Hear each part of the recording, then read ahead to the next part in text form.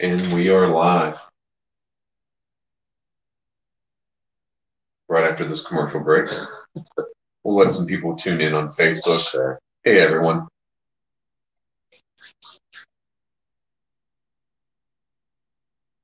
Usually takes a couple minutes for people to tune in. Yeah, of course.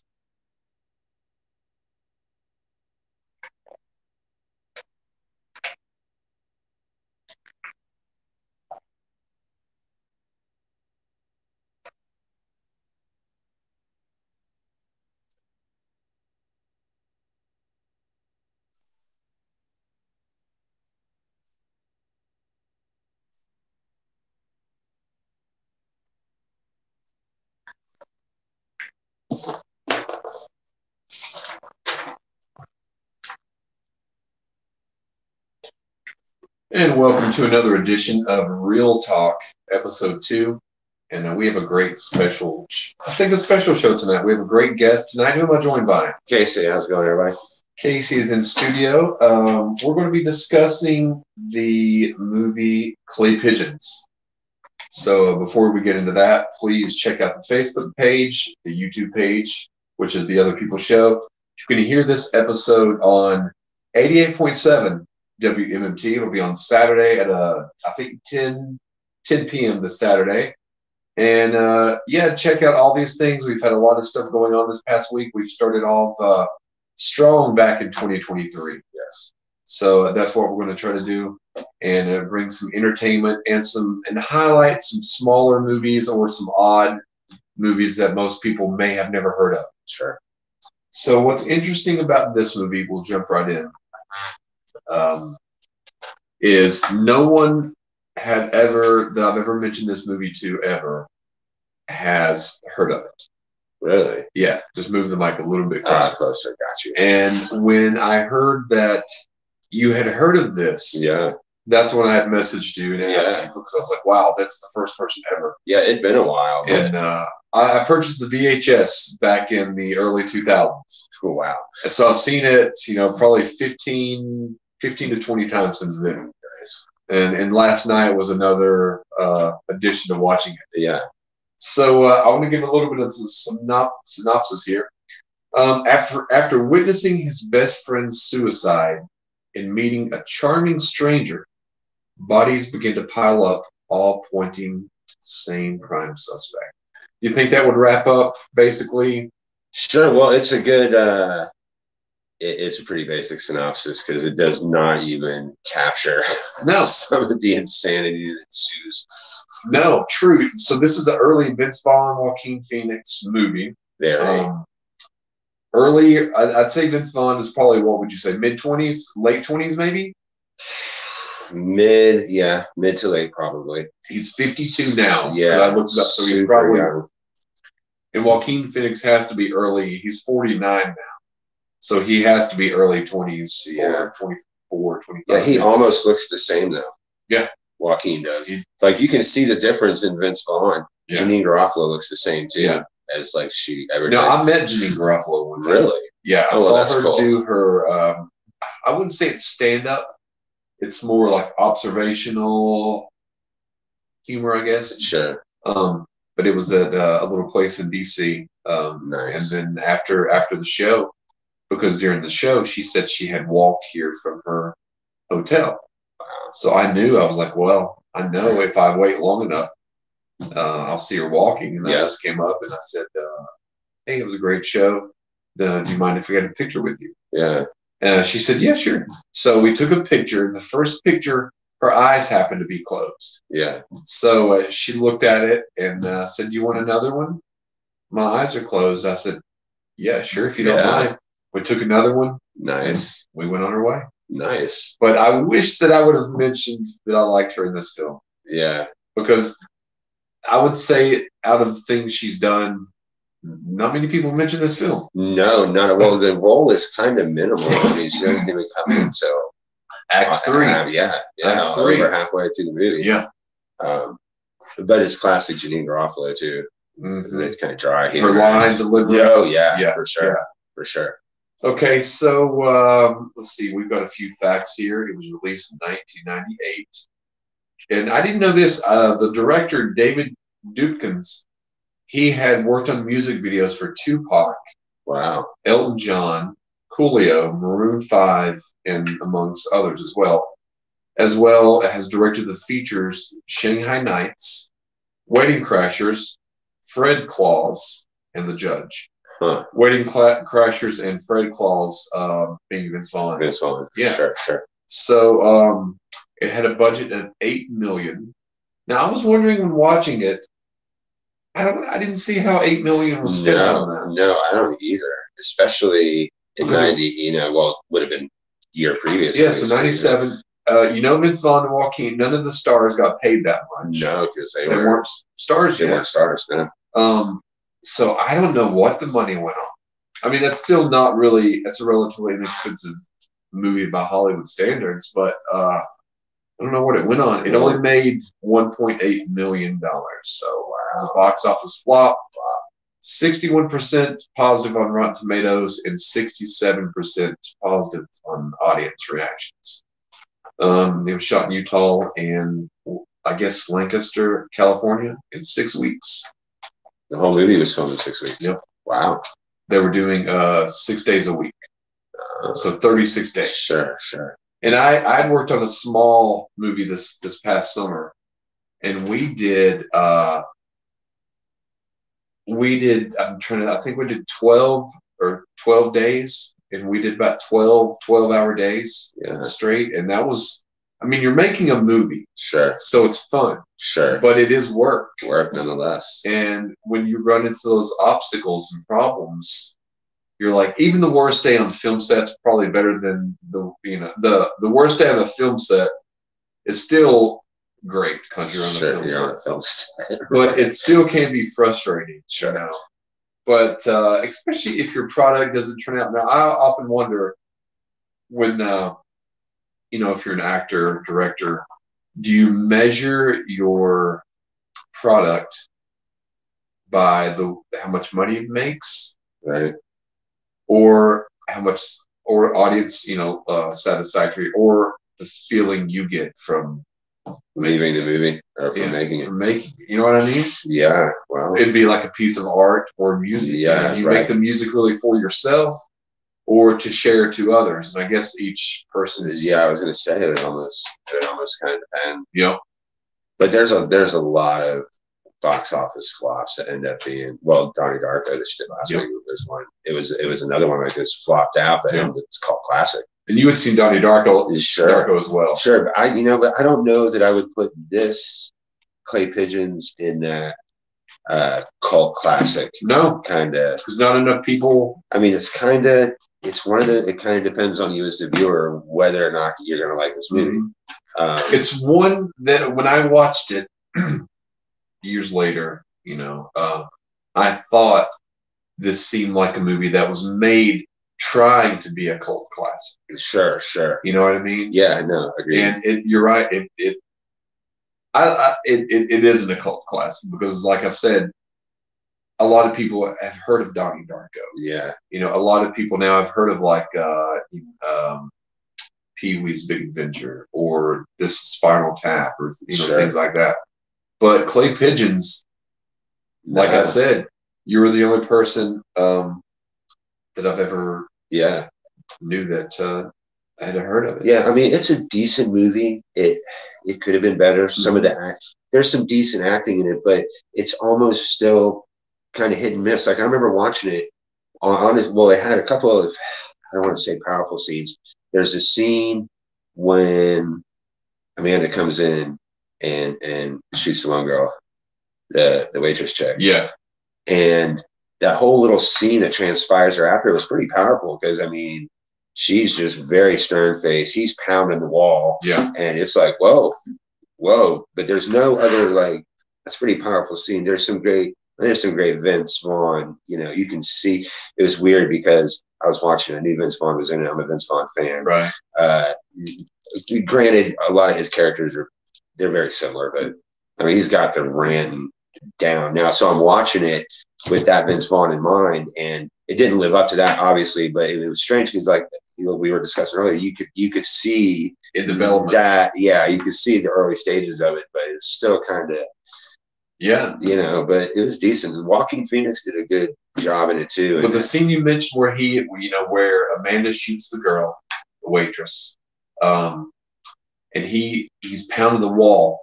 I was watching it again, and I was like, he had to have been pounding the wall. Yeah, no, it totally looks like it. I mean, it's extremely believable scene, and even her, just like her character alone, Amanda's character, like you hate her, but at the same time, you're just like, man, this kid is like, wow. And I think everyone might know somebody like that. Sure. You know what I mean? Sure. Or someone like, yeah.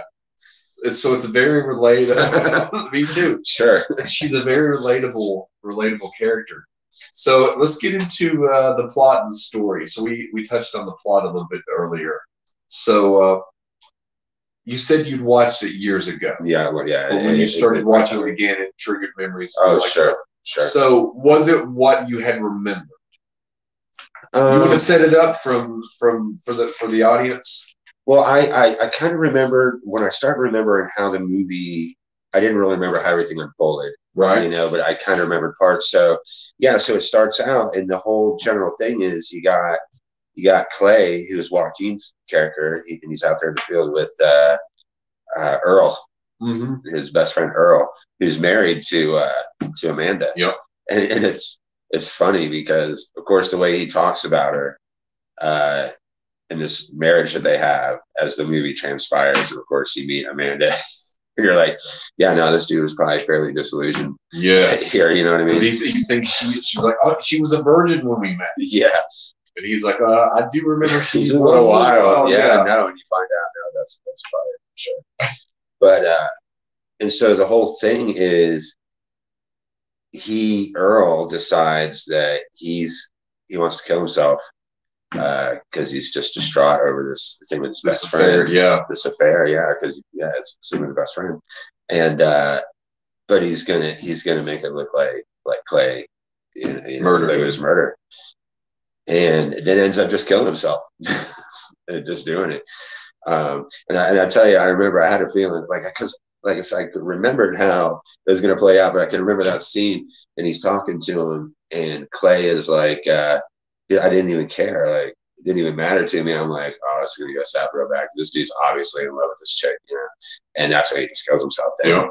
Yeah. And of course, Clay is freaking out, you know? And ends up making it look like a drunk driving accident, you know, pushes Earl off the truck, boom. And then just craziness ensues after that. And it turns into this whole thing where like several people got this plot to basically frame Clay for these murders, you know. And in the course of the movie, I mean, the bodies stack up. There's at least 4 or 5 people. I can't remember exactly off the top of my head now. And it switches a little bit, I think, because I think the movie goes in, you think it's going to be about one thing. Mm-hmm. Because it's about like Earl, Clay, Amanda, and then Lester Long, Vince Vaughn, comes in when Clay slaps Amanda. Yes. And how long when Lester was into the movie did you realize? Because he doesn't. They go fishing, and you know something's up with him then. Yeah. But you know, I can't remember the first time I watched it, but I can't remember thinking, you know, what that he was. If I was looking from it, never watching it, I would, you know, be like, right. Who is he? What's he doing? Because it wasn't central around him. No. Yeah, it wasn't. You're right. It shifts. But you're like, he's a little odd. He's charming, but he has this weird sense of humor. No, yeah. Well, I was thinking that too, and I was like, with the whole laugh he has going on, and I'm wondering when I'm watching it, I'm like, okay, is this Vince Vaughn character development we're just seeing early Vince Vaughn, right. Or was that the character? Like he just had this weirdo like offhand laugh, and I'm watching these scenes where he's sweet talking, charming, you know, whatever characters in the movie, but he keeps throwing in this weirdo laugh. And I'm like, that seems like a red flag while I'm watching. Yeah. I'm like, that would make me feel like weird as somebody, heard that, but I don't know. The laugh was weird. He introduces himself to Clay as Lester the molester. Yes. And he does that little shake or whatever. Yeah. And then he hits on that young girl, the waitress. Yeah. Which he later takes out. Waitress. Yeah, the second waitress. Yeah. And it seems like he has another little inappropriate thing, but I can't recall exactly. But he was, a smooth talker. Yeah. or seemed to be. The characters, of course, I'm watching. I'm like, I don't know. But again, it's still like classic Vince Vaughn. Right. I mean, you can see it then. But yeah. Well, see, what was funny, the Vince Vaughn then, and you probably know this, when he first came out, obviously after Swingers, I don't think they really knew what to do with Vince Vaughn because he was Norman Bates in Psycho, if you remember. Yeah. He did this movie. Yeah. He did another movie with Joaquin Phoenix called Return to Paradise. I remember that kind of more serious types of movies. Yes. Return to Paradise. Yeah. And then he kind of switched, but they did a little bit of that with Owen Wilson, if you think about it, because Owen Wilson was in like Behind Enemy Lines with Gene Hackman. True, yes. So I think earlier on, they didn't know what to do with these guys. Yeah. So they paired them up. Yeah. Made a whole bunch. Made Wedding Crashers. Yeah, great ones. Yeah. Now I have seen Shanghai Nights, Wedding Crashers. I've never seen Fred Claus. I've never watched that one. I have, but I'd actually forgot all about that until you mentioned it earlier. Right. I've never seen. I do remember seeing the trailer. Yeah, I want to say he's like Santa's brother or something. Yeah, I don't remember. It's probably Santa dies or somehow he might have to take over. Yeah. He goes to the North Pole. I just remember seeing like he was on I don't know if it was like a train, a toy, like I don't know what it was, like a little train or some kind of toy. I don't know, but I've never seen the movie. No, yeah. So what would you give plot story out of 5? Out of 5, 0 out of 5, 1, 5 being the best, 0 being poor. The plot, I'd say, is probably. I mean, it could easily be a 4. I would agree. Mean, whether or not it actually like played out, the way it could have. I don't know, but overall, I mean, the plot's a great plot. Yeah, I would have 4 out of 5 as well. I think it is, and if you do enough of these shows and go back, this is an often complaint. It was a little long. Yeah, agreed. Could have been cut down at least 10 to 12 minutes. Agreed. Well, I told you when I was rewatching it again for this, I started half dozing. So I was like, the middle part lags. Yes, the middle part lags, and that's where it was. It was right in the middle part. And I was like, yeah, this. And I checked the time and I was like, Jesus. It's almost 2 hours, I think. Yeah.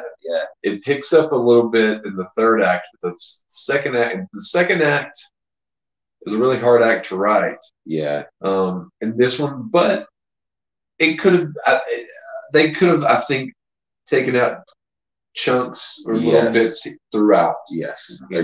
Agreed. The fishing scene, I know they were trying to set up. They were, pals and stuff that could have been trimmed a little. I think. Mm-hmm. In this dated the film. The opening song dated the film. Yeah. I wish I could pull it up here, but I think that dated the film, and I think some of the slow motion shots. Yeah. Well, and it was weird too, since you mentioned the shots, because there was a couple. Which I guess it ended up making sense a little later in the movie. So there's the scene where Clay's in jail. Lester shows up. Of course, he's not even really. He's only Lester to Clay at that point, right? Because he's changed like Lyle or whoever, Yeah. But then it turns out it's not even any. It's actually Bobby. Yeah, It's his real name. But which you don't actually find out. Like it seemed like there was things there. Like it opened up questions because again, like you said, it almost like that first half of the movie, it's very much about Clay. Yeah. But then they bring Lester in and open up a lot of questions. Yeah. So like, he goes back to this business wherever it's at. and he's talking to the secretary chick. You find out his name's Bobby, but you never really find out how how did Lester even get into this whole situation of doing. And you never find out right away that there has been other. I mean, you know that they find that body. Yes. But when I first saw it, I just assumed it was the body that Clay had taken there. Right, right. I didn't realize that Lester had been, 7 deep in or what, 6 already, or 7. Yeah, at that point, because it's told later on. Yeah, but yeah, I agree with you. It's almost like they bring that stuff almost too late in the movie. Yeah. To really address it, and it becomes like just these like an like plot holes. Yeah, like an afterthought. Exactly. Because you find yourself wondering more about Lester. Well, because it becomes this kind of almost good versus evil kind of thing. Like I started wondering at one point, like you almost wonder is like Lester's like this devil character, really in a way, and then it's almost like Clay finds himself in this redemption point, for his own soul, his own salvation. Because the whole thing started with him having an affair with a married woman to begin with. True. But yeah, I mean, overall, it's a decent movie. Yeah, I thought so too. So, what about characters?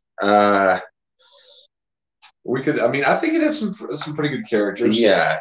And it's got some characters that it's designed to dislike the character. Agreed. Like Amanda. Yes. Do you think Amanda's the only really dislikable character? I didn't find Lester dislikable. Not really. I mean, like I don't know if I rooted for him, but I was like, what's he going to do next? Yeah. Like what? Yeah. What's exactly? And like nobody dislikes Lester in the whole movie.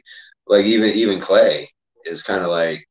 I mean, I'm not going to try and give too many spoiler alerts, but even by the end of the movie, he's kind of like when they're sitting there at that little at the diner. Yeah, when Lester gets which is just like it's almost it's weird because Lester's character. That's why I like at the one point I'm like it's almost like this devil character because he just pops up. Yeah, you know what I mean? And just like out of nowhere, like okay, like the Clay's in a jail cell.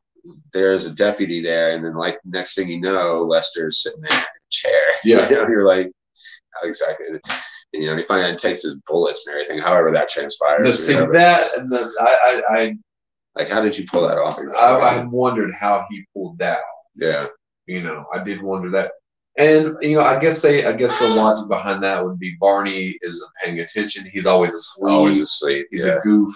Yes, so he's like the Deputy Dewey of Scream before he became heroic. Right. You know what I mean? Yes, absolutely. So, but yeah, I think all the characters are pretty strong. But yeah, I mean, they're decent, and they're well acted. Yeah, especially because these are all people that well, not all of them, but that core cast. It's all people that we know now. Well, even the sheriff. I couldn't remember his name, but he is familiar. He's been he's passed away now, but he was in either The Walking Dead. That was probably his bigger. But I'd seen him from. It's funny, like when people get famous later on, especially if older, and they're famous, from like. I mean, for example, Robert Downey Jr. was famous before Iron Man. Sure. But most people know him after that. Yeah. But you know him from something you did in the 80s. Yeah. And that's how this sheriff was. I'd known him from basically the Clay Pigeons. Yeah. So I've seen him, and he's not young in this. No. He's got. So listen, and I was trying to remember, and I couldn't remember at the end of the movie. And Lester he's looking up the guy with the horses. Is that the sheriff? Yeah. Okay, I was thinking it was. I couldn't remember, and I didn't want to back up and I'd be like, I'm pretty sure that was the sheriff. Yeah. That's what I was thinking. Yeah, interesting way to end that. Yeah. And so yeah, I would give the characters. I would say they're a solid 4 out of 5. Sure. I mean, it's got a solid cast. I can't think of.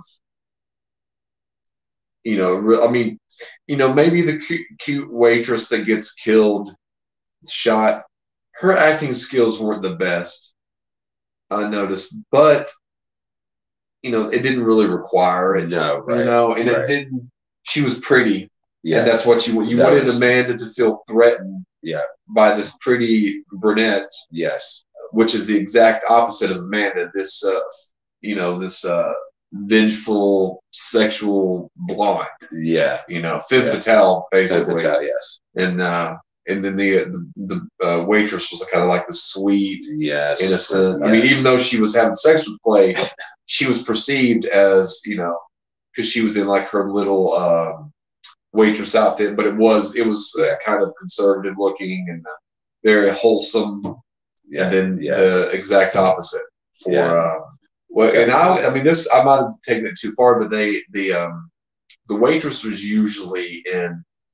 She was only in a couple scenes. Yeah, I was gonna say the role is she's when she's in the sex scene, obviously. The scene where Amanda sees them walking from the movies. Yes. And then the scene in the restaurant or diner. When you're first. And she's usually in blue, something in blue. Blue. Amanda is often in red. Absolutely. Which is a that's that's decent observation. Yeah. The red for sure. No, I didn't make that observation until probably. I didn't connect the clothing colors till you mentioned it, but you're right. I mean, Amanda's always in red, which is certainly suits the color of the devil's character, quote unquote devil's colors. Sure. So and as people say often, it just seemed like a big contrast, Yeah, absolutely. So I don't know if it was intentional, but I'll give the characters 4 out of 5. What about yourself? Yeah, I agree with that. Do you have a favorite or least favorite scene?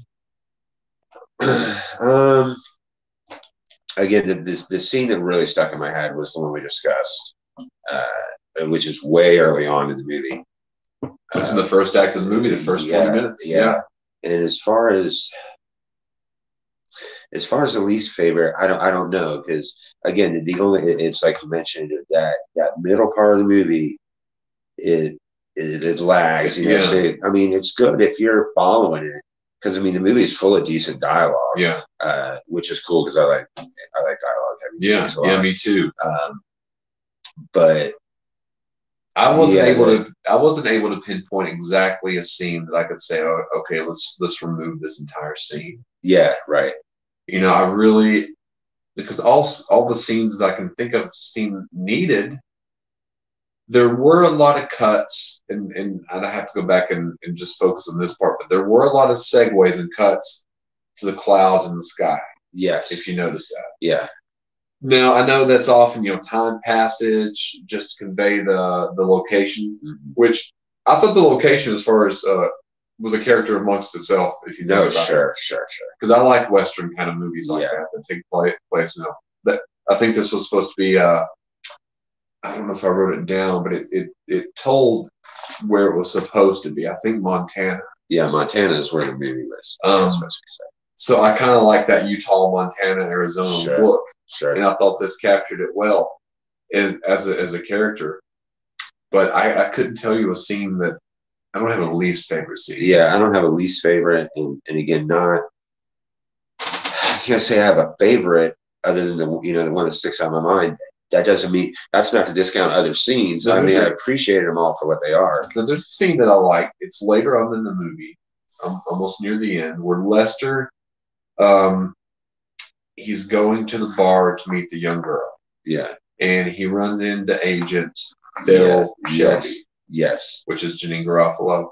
And they have a little flirtation there.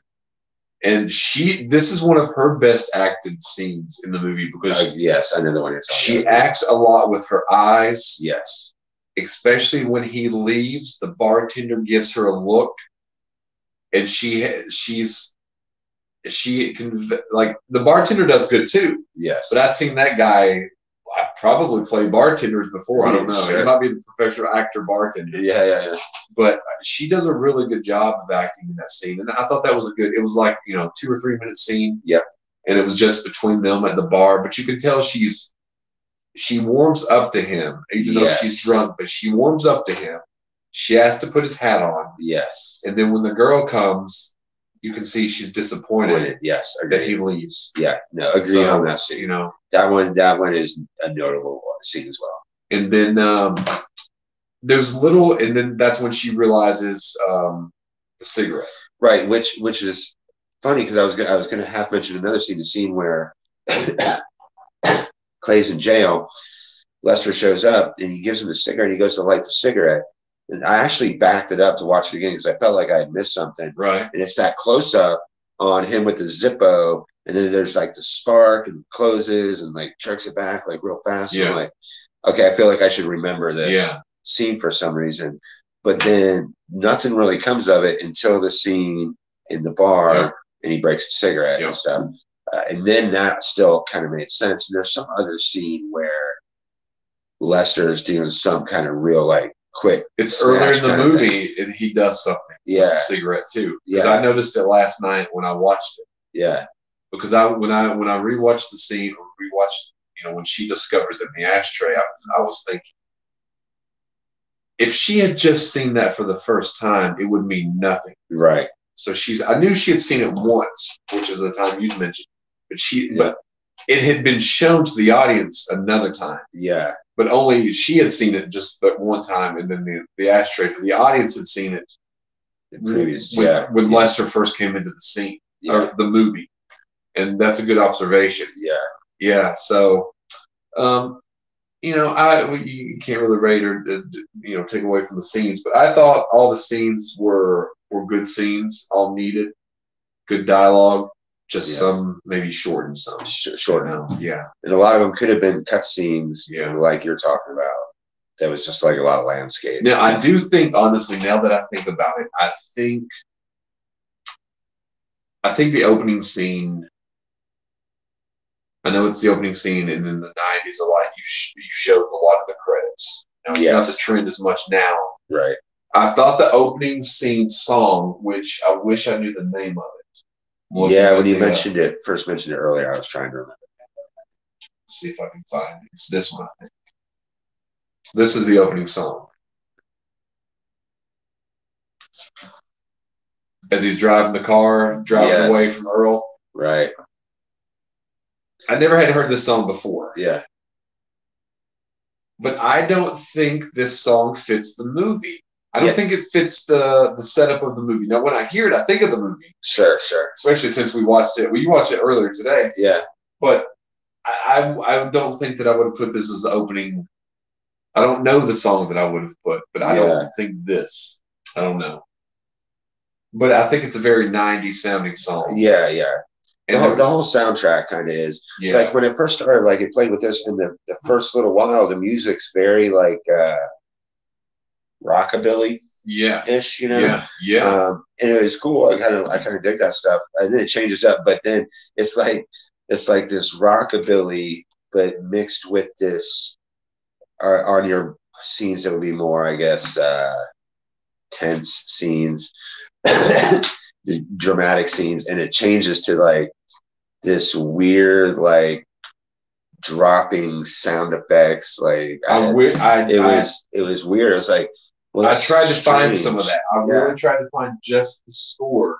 Like that works. Like it totally works. It changes the whole mood to those scenes, and then it kind of shifts back to this. But even the rockabilly stuff that's at the beginning, by the end, it's kind of music's even kind of changed, right? And then even that's kind of faded out. But it's almost like it almost could have been two movies. Yeah, even you know what I mean. Like you'd have drawn the first half out and the second half out. Because this is on the soundtrack. And I don't know if this is exactly in the movie, but this kind of music was in there. Yeah. Quite a bit. Yeah. It was like that rockabilly, the old country like this. And I kind of read up on, I can't remember the guy's name now that did the music. This song was John in there. Something. He has like a real jazz background. Okay. The guy that did the score for this, or did the music, not the whole score, obviously. Some of it's recorded by other artists, but I can't remember his name now. See if I can look it up here. Yeah, now I did like this is a song in the movie. For those watching on Facebook, we've not yet hooked up where you all can actually listen to the music that we're listening to. So they can only hear us talk. Oh, I did not realize that. Yeah, the Facebook audience. Now, the Spotify audience and the YouTube audience and 88.7 will be able to hear everything. Just not the live audience. Got it. Sorry, guys. No, you're totally not getting the same effect. But the song that is playing, which is Michael Legrand, is the song where Lester Long is about to kill Amanda. I Yeah, think right. this was the song, wasn't it? Was this the song? I think so. When he started, I can't remember. The movie's full of little. Because he says, "Cowboy ain't my name." No, And yeah. then it cuts. Right. But I think no, you're right. I think it starts with this song. But I thought, I thought the score fit the movie for the most part. Yeah, yeah. And the music, like you were talking about. Yeah, agreed. I think I would have just changed maybe the opening. But that's the cool thing about, when you get in there and you edit the film, like maybe you could try 20 more songs than the opening song. It just doesn't fit. Yeah, yeah. Like in Donnie Darko, I don't know if you've seen the director's cut or the original, but I'd seen the original, probably 18, 19 times. The director's cut once. Right. But the music is in different places at some point. Sure. So it's weird also going into, if you go into the movie and you're used to watching this one way and then you see it another way and you're like, what? Right. Or like they used to show different versions on TV. Yes. They would add, like they used to add a scene from Planes, Trains, and Automobiles with John Candy and Steve Martin in the airplane. And I don't think it was in the original. I can't recall. They would do stuff like that. But I do think the music and score not bad. No, I give it a 3.5 out of 5. I don't know if I'd give it a 4. Yeah, I could agree with that. Because again, some of it works. Overall, it generally works. There's some good classics in there. Yeah. There were. You actually got the feuding and dueling banjos and I'm trying to think where in the movie it is. No, I don't know because it's full of stuff like this. And of course, you don't hear the whole song. You just hear little snippets. Yeah. And sometimes I was wondering, like, it could have even been the same song because it's full of it. But yeah, I do think the score and the music were good. What about originality of the movie? Well, if I put it in context of the time it was made, it was probably fairly original, right? Of course, fast forward. I don't know. I see it and I think it's the kind of movie reminds me of like almost like some Coen Brothers stuff. Like I almost see like Fargo-ish kind of stuff. And of course, I can't. Well, that's weird that you mentioned Fargo because in front of the DVD, in the back of the DVD case, it says this year's Fargo. That's exactly what it says. See, I didn't realize because I wasn't sure which one came out first. No, absolutely. Yeah, that's a good one. I'm kind of reflecting back on that one now. Okay, so I was going to say I wasn't sure which one came out first. Fargo came out in '96. Yeah. Because it has that. The plot has that kind of vibe. And I like those kind of plots. Body's got to disappear. Yeah. No, it works. And it's got these formula. Like offbeat characters that are kind of like realistic characters. Yeah. Because everyone, I mean, Clay, Clay seemed he did seem like a good guy, but even good guys make mistakes. No, sure. Be fair. Did that take away that he was a good guy? Sure. Well, and he followed up. He's dumping the body off. That too. But he doesn't kill anybody. No. In the movie, he dies at the hands. He's forced in a way to dump the body. Yes, agreed. Blackmailed. Yeah, blackmailed. Yeah. Exactly. So I mean, if I had to dump a body, or I'm going to be blackmailed. Where am I dumping this body? Right. Well, you can tell he plays that dilemma out right up until the very last scene of that movie. Yeah. And again, I'm not going to spoil it for how it plays out, but it's just the constant. Yeah, he's kind of covering his own ass a little bit through the whole movie. But I know when I first watched it, it did seem really original at the time. No, yeah, I agree. And I can't remember now thinking back what I might have compared it to. But I was into movies like Fargo, like Coen Brothers movies, and movies like this, and character-driven movies. Yes. And often it would be character-driven movies that the characters have committed some type of crime. Yes. Yeah. Yeah. So I always found those very like the the underbelly of people were kind of always intriguing to me. Yes. All the people that live on the fringe of society. Yes. You know what I mean? Absolutely. So would you recommend this film to others? Well, yeah. I mean, if you're looking for a good old film, it's definitely worth checking out. I think so too. Yeah, for sure. Well, you found it on the Cinema app, right? Cinema, yeah. So, but if someone wanted a hard copy, like a DVD, I don't know if it's out of print. I do have a DVD copy of it. Yeah, you may, because it's bare bones. The special features are what's coming up in Gramercy. That was the studio. Their upcoming features, and then like a trailer for Clay Pigeons. Well, yeah, sure, and right. Well, you're talking about bonus features coming out of '98. Yeah, where it was like, it didn't seem like they were even doing that at that time. Really. I mean, this was a bare bones. Now it's one of those movies you're liable to find in the $5 bin at Walmart. Yeah, kind of thing. Which almost seems like a shame in a way, because but a lot of movies, decent movies. A lot of great movies are like that.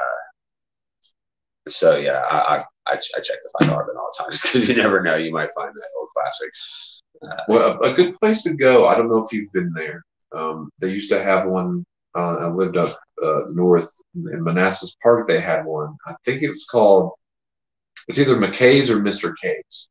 They have one in Johnson City, and they have vinyl CDs are still there. Yeah. DVDs, Blu-rays, and then they have books. The whole bottom floor is books. Oh, cool. Novels, books, any kind of. And then upstairs is divided. Half of it's books and half is other media.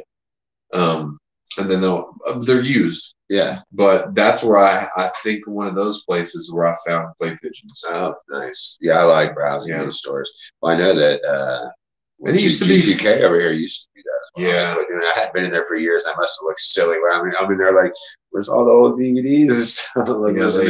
Yeah, no, I rid of them. Which is too bad. It is, because I used to love it. It's kind of like I would go in and think of all right, I'm looking for this, and this. And obviously this is before streaming made it all possible. Right.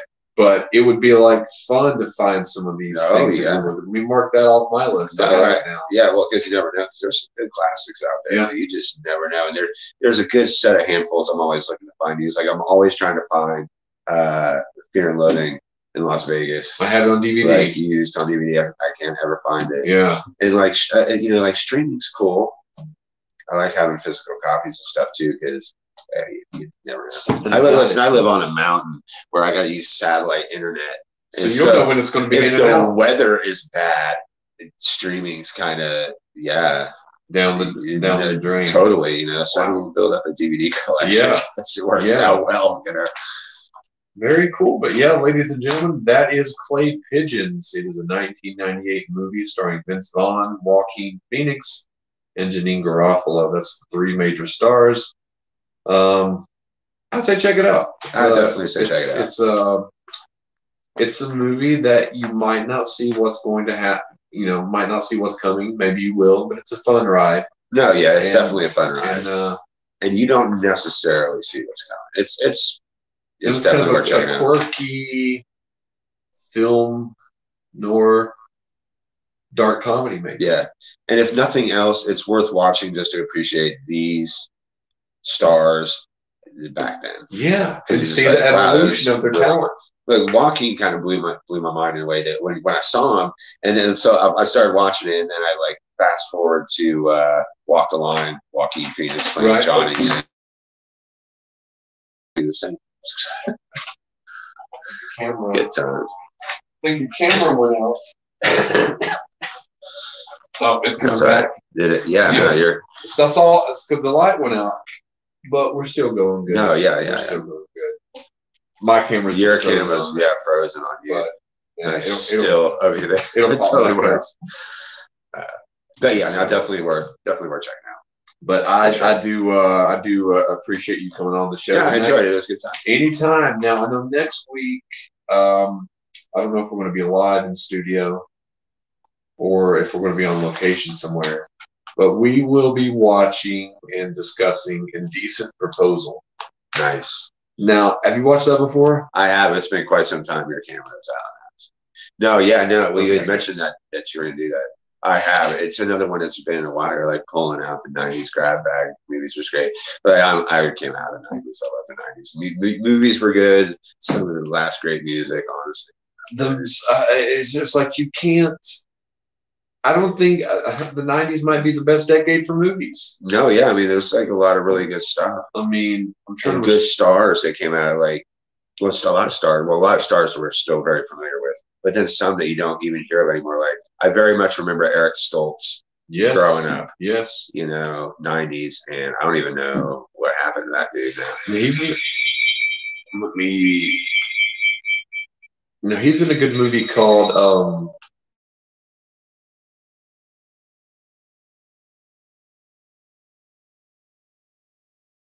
anybody, it would be Killing Zone. Okay. And that's another one of those movies. Like I mentioned that movie to anybody, nobody I know has ever seen it. Yeah, you're one of the only, probably the only. And it's a good one. Yeah. I mean, it's a good. I have it on DVD. Like French cinema kind of movie. Well, it's definitely Frank. I mean, yeah. Set in France. That movie was on French. So a quick note on that movie. So they had the location of the bank in the vault. Yeah. And a producer had said, "Hey, I have the money for this. Do you have a script?" So the director was like, "Yeah, I have a script. I'll get it to you, soon." He went home and wrote that script in just a few days. Wow! And because he had the location and the money. No, it's good. The film works good in it. The story's good. Yeah, it's maybe me and you can do that one soon. That would. I'll write that down. I don't know if that's not for everyone either. No, I can think of a handful of scenes right off the top of my head that would probably disturb some viewers possibly. So viewer discretion is definitely advised with that one. I'll write Killing Zoe down. But it's a good one. And Eric Stoltz, a classic actor. He was in Anaconda. I forgot about that. But he gets injured early on. Yeah, and he's laying in the bed and he's not awake hardly during any of the action. No, I know. At the end of the movie, he wakes up. Yeah, I know, right? So at least he's Lance in Pulp Fiction. Yeah, agreed. And at least he has that. Yeah, agreed. And he's that one guy in the Cher movie, the guy with the funny head. Elephant Man. Or a boy, maybe that's how I can't remember what his name was. It was a true story. Yeah. Well, I can't remember what that was called. I can't remember what the name of the movie was. Because when I was younger, I didn't realize he was Mask. I want to say Mask is the name. You're right. Yeah, your Mask. Yeah, and he was originally Marty McFly. Yeah. Oh, that's right. So, yeah. It just seems like Hollywood didn't really like Eric Stoltz too much. No, they didn't, because he did a lot of B-rate stuff that was semi-decent. But no, he is a molester in The Butterfly Effect. Oh, that's right. That's right. You see, he's only in it for a couple scenes. Short scenes, yeah. And have you ever seen the movie called Rules of Attraction? Oh, that's a good one. Is that the one with James Van Der Beek? And, yes. It's just showing Jim Sosima. Yeah, no, that's a good one. Now, he's a teacher in that. Yes, that's right. Just briefly. Yeah, that's a good one. So you watched that one? Yeah, no, that's a good one. I like the way it's filmed. With yes. It just like just get swooped off with the next character, guys. That's a good did film. You know, you may have known. So James Van Der Beek's character is named Sean Bateman. Right. Whose brother is Patrick Bateman from American Psycho. I did not make that because the author of the books, connection. The author of American Psycho is the author of Rules of Attraction. Wow, no, I didn't know that. Yeah. And they originally were going to try to get Christian Bale in a scene in Rules of Attraction. Because there's one scene where wow, I never would have made it. Where Sean, he's at the drug dealer's house and he calls somebody on the phone.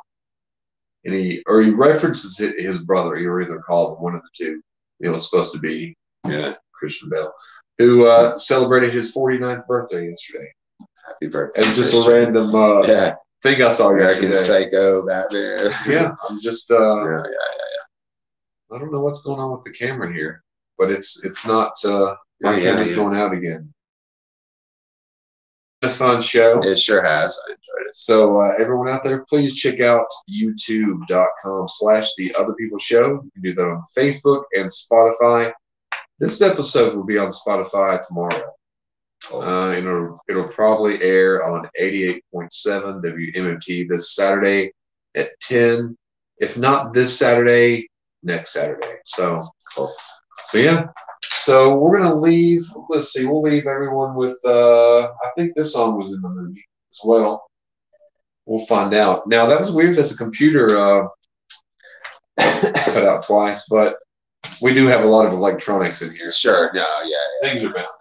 That's right. But yeah, join us next week. We have Indecent Proposal with Demi Moore and Woody Harrelson and Robert Redford. Yes. And this was that's a good movie. That's a good movie to Yeah. stimulate some discussion. Sure. 'Cause Yeah. when I heard that you were doing that, I immediately was. You immediately put yourself in that situation. position. Like, damn. Would you or wouldn't you? Yeah. So good night, everyone. Good night.